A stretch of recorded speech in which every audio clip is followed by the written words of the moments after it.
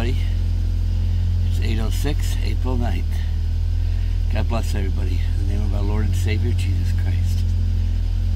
I just got to putting in a few other seeds that I had from last year. Some cantaloupe and a couple of watermelon seeds. We'll see if those come out. I hope they do. I might pick me up some watermelon seeds here in a little bit. Anyhow, put a bunch of cantaloupe. Something should come up out of it. We're going to grow a little bit of a garden anyhow, just in case, something comes up. Who knows? And then even if she should be leaving, it doesn't hurt to leave something if it's going to grow. We know God can destroy a crop, instantly. But we're going to try to grow something anyhow. Alright, you guys. My main thing is, you guys, I like to try to keep everybody informed and warned about, because it says in the last days, wolves will enter in among you, and they're going to try to deceive everybody. And even about being hyper anxious, people that are nothing but grace, grace, grace, grace, wanting to pump that in, like get you to think that's all that it is, nothing else, man. And we know that it says Satan makes war with those who keep the commandments of God and our testimonies of Jesus Christ. We also know where Jesus says, I will liken you to a wise person who hears my sayings and does them, who built upon a rock, versus those that are saying, grace and faith and nothing else, man, nothing, You guys, those same people that are saying that, they're not warning you any scriptures whatsoever. Stop and think, why wouldn't they warn you any type of scriptures? The reason why they won't warn you is because they don't want you to start looking. They would prefer to have you all hyped up, super anxious, excited about rapture. When the enemy, you listen, he's not going to stop until we're gone, until the timing of the rapture. He is not going to stop trying to deceive people. That's why I see some of these people, and you guys heard me go over some of these people before, and they're very real, and the enemy's very real. Remember, it says Satan comes as an angel of light, and his ministers as righteousness. So they're going to come. What do you think they're going to look like? They're going to be very serious. You guys, it says, be not anxious, and don't be... let your joy be turned into mourning, your laughter to sorrow. This is how you can tell who's who that's around you. You guys, there's nothing easy about this. It hasn't been. I know ever since my calling came in, man, I've had nothing but attacks, constantly attacking me, And then you listen to some of these other people, which I don't. I've heard them. I've had people send me some of the things that they've said, and it's like, wow, All right, listen to this. Romans 12:2. And be not conformed to this world, but be ye transformed by the renewing of your mind, that you may prove what is that good and acceptable and the perfect will of God.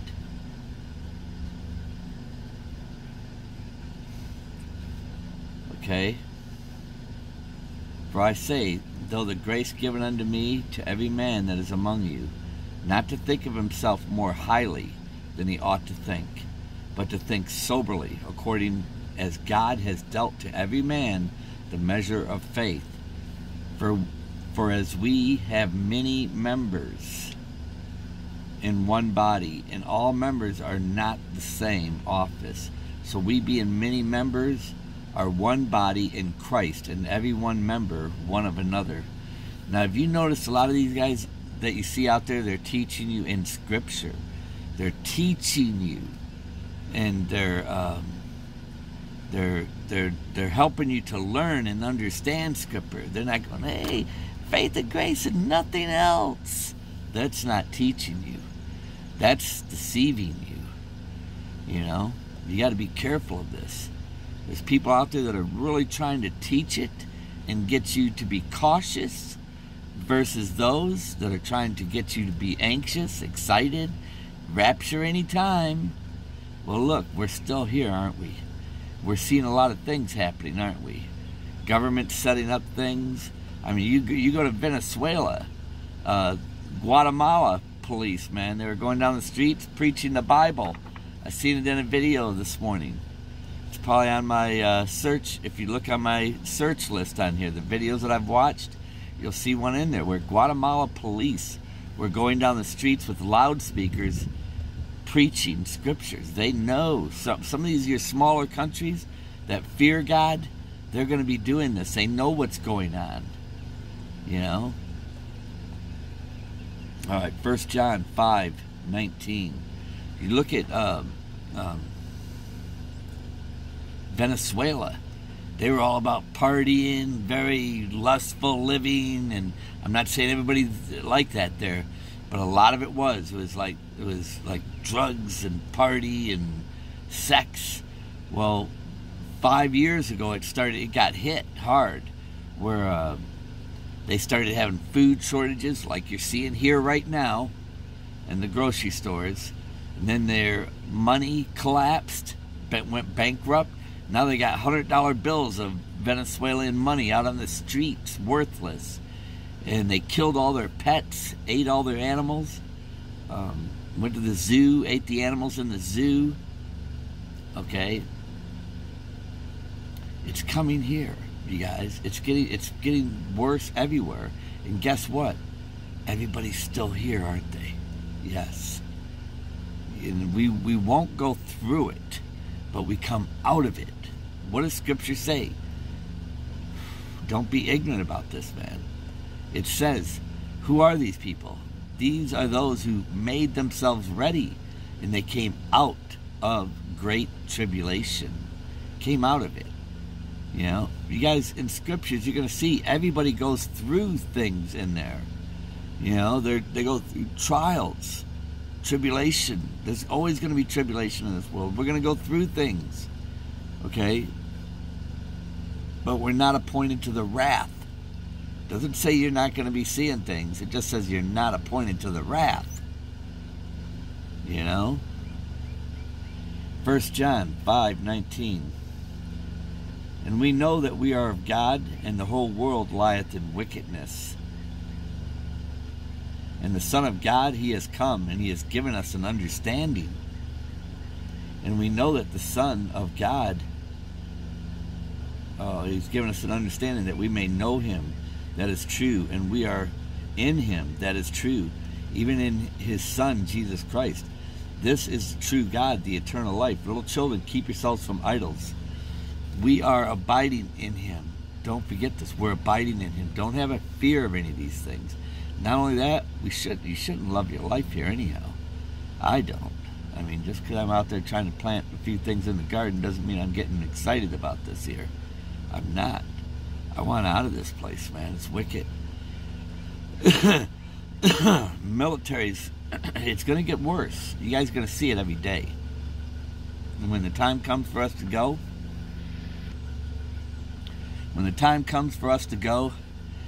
we'll be gone. But until we go, you need to be as wise as a serpent, but gentle as doves. Wise as a serpent, but gentle as a dove. Okay? This is real and it's going on, man. 1 John chapter 2, my little children, I write unto you these things, that you sin not. If any man sins, we have an advocate with the Father, Jesus Christ, the righteous. He's a propitiation for our sins, not for ours only, but also for the whole sins of the world. Hereby we know that we know him, if we keep his commandments. He that says, I know him, and keepeth not his commandments, he's a liar. Faith and grace and nothing else. And the truth is not in him. But whoso keepeth his word, in him verily is the love of God perfected. Hereby know we that we are in him. This is very real, you guys. I tried to put something together, man. It's just, I end up going way over, because, I mean, you get into the scriptures, man, and it's just filled with this. It's filled with it, man. Alright, you guys, we were predestined for this time. You have an anointing that comes from the Most High. That's why you see what you see. Look at how many people you try to share it with, and they're like, you know, they don't understand what you're saying. I'm talking most of the world. They can't understand it, but you know. Alright, James 1:27. Pure religion, undefiled before God and the Father, is this: to visit the fatherless and widows in their affliction, keep himself unspotted from the world. You hear that? From the world. James chapter 4, 1-4. Listen to this. From where wars come from, fighting among you, come they not hence, even of your lust that war in your members. Okay? You lust and you have not. You kill and desires to have and you cannot obtain. You fight and war, and yet you have not, because you ask not. The Lord provides everything for us, man. When you do what is right, he even makes your enemies flee from you. You guys, even now, right now, be separate from this world. And you are predestined and chosen for this time. The enemy knows this. That's why he's trying hard to get you to believe the lies, try to think that it's okay to sin, and it's not. Yes, we have an advocate. You can repent. But, I mean, if you've been separated and you know that this is evil and you know sin is evil, and you're still of the world, then you're in trouble. You know, then you haven't let go. And if you haven't let go, then I would say that's pretty foolish. I'm not calling anybody a fool. I'm just saying it would be pretty foolish to still be holding on to this when we clearly we see what's getting ready to happen. Okay. Alright, you ask and you receive not, because you ask amiss, that you may consume it upon your lust.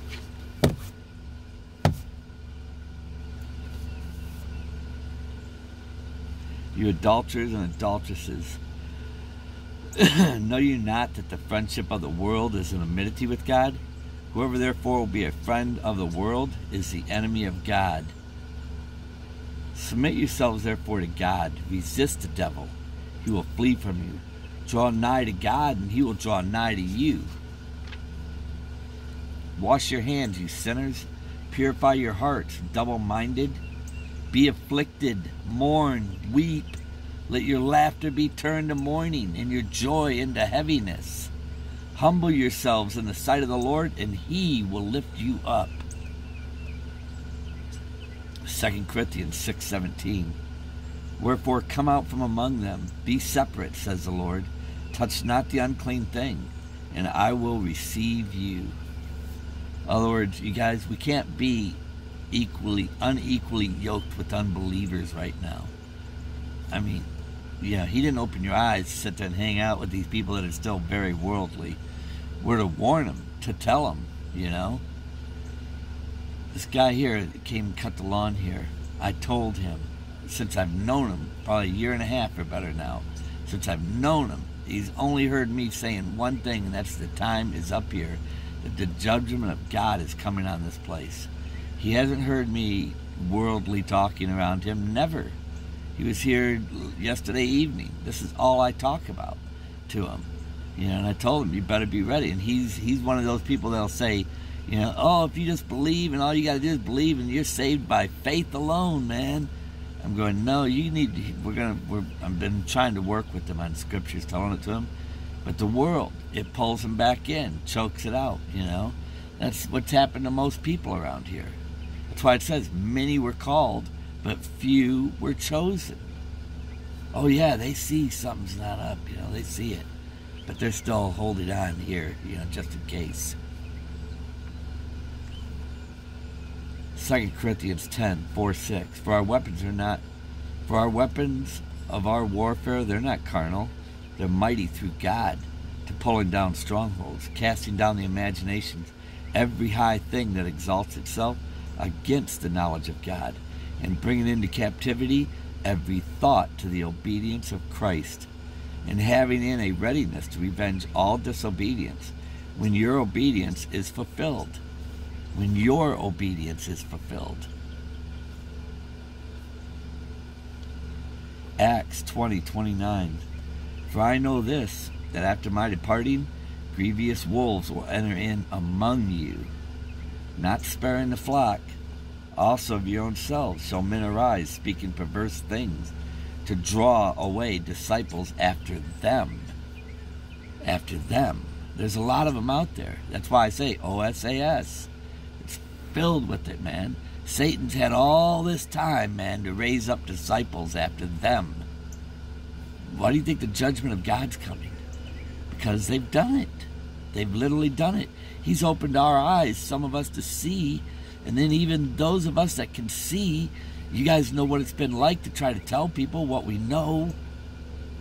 They don't want to hear it. Or they don't believe it. Or they think you're trying to do works. It's clear Satan's coming after us. Why? Because we're keeping the commandments of God and our testimony of Jesus Christ. What Jesus did on the cross.